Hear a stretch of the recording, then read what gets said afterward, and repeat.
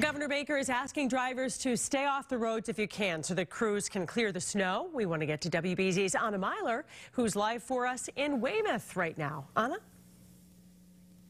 And Paula, the DPW director here in Weymouth, has the same message for residents. Stay home, stay off the roads, both for your own safety and so that they can clear the roads as quickly as possible. Here in Weymouth, you can see they've gotten about 9–10 inches of snow, so they're also one of those lucky jackpot zones. And you can see that side streets like these are still covered in snow. Neighbors have come out with their shovels and their snow blowers to clear their driveways and their sidewalks. You can also see that the trees and the wires are all weighed down with a lot of snow right now. The DPW director tells me they've been out since early this morning, first pre-treating and then plowing.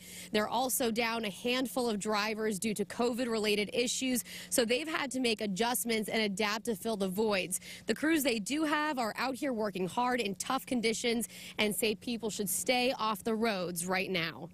In fact, I'm in heavy equipment myself, and it spun out a couple of times. So I've seen several spin outs today because, you know, there's a lot of ice on the bottom layer of the roadway.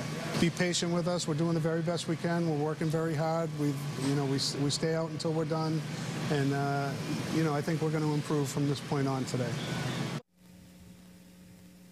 And that DPW director also tells me that they really appreciate when residents clear their drains and shovel out and clear off hydrants like this one. You can see just how much snow had accumulated on it. Reporting live in Weymouth, Anna Meiler, WBZ News.